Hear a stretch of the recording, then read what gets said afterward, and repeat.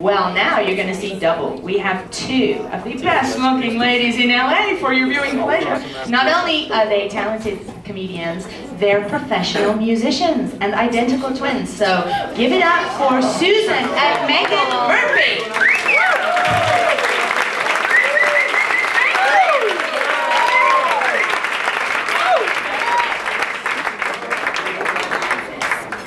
Thank you, Natalie. It's great to be at the Improv. Take it all in. I'm Susan. I'm Megan. And we are identical twins. I think they can see that. But they don't know that we both love magic. Susan, we love magic. Magic is how we make money, and it's so easy. But it's not very practical. Right, because this way takes forever.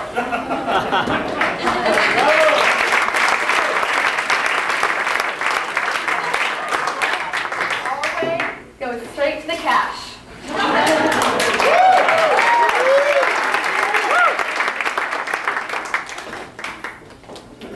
I love having a fraternal twin. We're identical. Oh, good, because that way, if I ever need an organ transplant, I don't have to wait for a donor. Well, which one of my organs do you have in mind? Your appendix. You don't need it. No, I don't need my appendix. I'm not going to give it to you. Sorry. Well, I guess I know what the selfish one is. Well, I am not selfish, but I'm not going to give you my appendix. Well, then can I borrow it? Yeah, I think Susan's a little confused because usually in this part of the show, we perform a classic feat of magic. So, well, then I need new shoes. What is it doing? Body parts. F-E-A-T, feet, not your feet. So I don't get new shoes.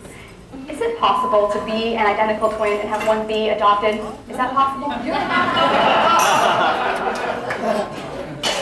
You're adopted? No, Susan, you were the one adopted, but they brought you back. Just for that, I am breaking up with your boyfriend. As I was saying, it's a classic feat of magic. You may have all seen this before. Cut and restored rope. Yes, it's the cut and restored rope, and I have to be very good at this effect. And which will first you need a rope. Yes, absolutely. And you are.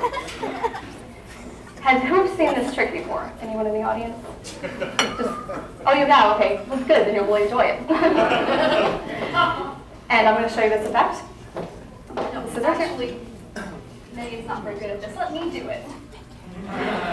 First thing you need to do is find the center of the rope, which I think is right about here. You know, Susan, you cut that off faster than your last relationship. Megan's hired a comedy writer, very funny. No, she's referring to Ronald. That clown. Clowns are fun. Clowns are supposed to be fun, am I right? But he wasn't very centered, so he split. Yes, but as I recall, you split with Ronald because you realized he didn't actually own McDonald's. Thank you. What about David? From New York. We just moved now. Yes. David? Yes. I'm a sucker for a man in a uniform. A bishop's robe isn't a uniform. Besides, it was 1 week before you split with him as well.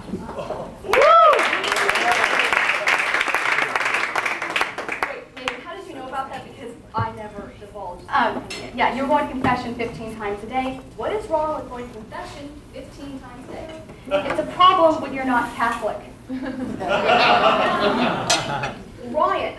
Yes, Brian, he was from Hollywood? Yes. Hollywood Brian. I gotta tell you something about Hollywood Brian, though. Hollywood Brian is married. He told me he wanted to share his life with me. Susan, he told me he wanted He didn't want to share his life with you. He said he wanted to share his wife with you. It was very noisy when he said that. Oh, it usually is noisy at wedding receptions. Right? There were a lot of guys who said, tuxedos there in my defense. How was I supposed to know that he was the one tying the knot? You're hopeless. I think she's hopeless. I'm not hopeless because there's still one more guy. Oh, really? Yes, this guy from San Diego. Who? Tom. Tom's my boyfriend. Does he know he's dating you? Listen, no more dates and no more knots.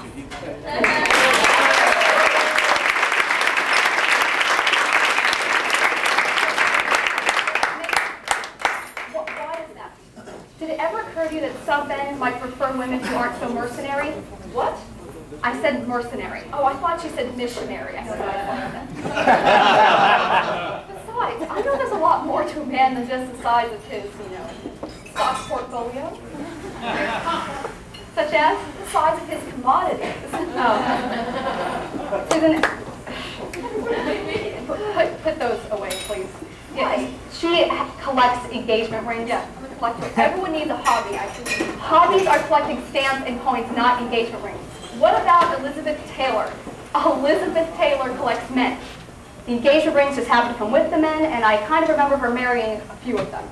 Well, I believe that if the wedding is called off, the lady should be allowed to keep the ring. Yes, but in the guy's defense, Susan broke up with her last fiance because she was dating his best friend. Whoa. Thank you. Support me. Besides, do you want to join her up here? I think she's my twin, actually. Yes, she was. Besides, he's the one who called off the wedding. I was still willing to get married. You should be in Congress. Do you get a ring for that? As you can see, Susan's ideas about life are somewhat convoluted, especially her ideas about relationships. I have relationships down to a science. I have 3 little rules. Yes, money, and, oh yeah, money. No, I don't care if he has money. Rule number 1 is that he has to drive a Mercedes, Porsche, or Jaguar. Okay, well, that either leaves men who have money or car thieves. So, rule 2. Names are very important. So I've decided I'm only going to date men with names rich, cash, and worth. Okay, what else? Rule number 3 is he has to be successful, and this requires a great deal of sacrifice on my part. I have to go out with really old men. Like last week, I had to go out with this guy, and he was like 40.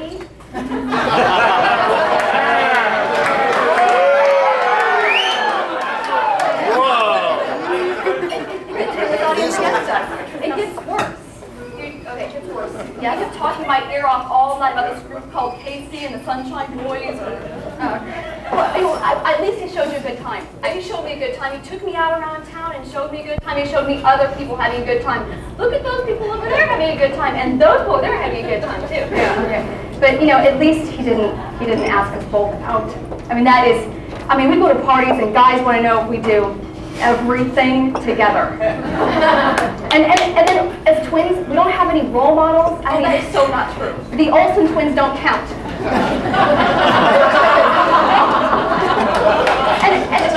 and career opportunities are very limited. You have double-minute commercials or freak show, yeah, and or Hugh Hefner's girlfriends. There's not a lot of career opportunities available.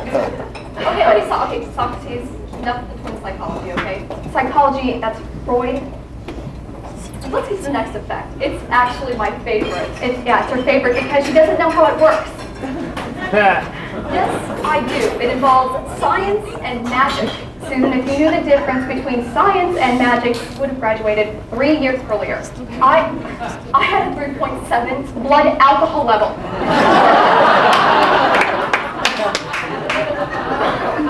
I don't drink. Oh, then what do you call putting Dom Perignon on cornflakes? Breakfast. Anyways, our final effect I'm going to show it to you now. Okay. Yes. You may have all done this in elementary school where you get a glass. Yes. And you fill it with some water. Yes. And then you take a little piece of paper and you dip it inside the water, just like that. Yes. Put it on top of the glass very carefully. And that is science. Thank you. That is magic.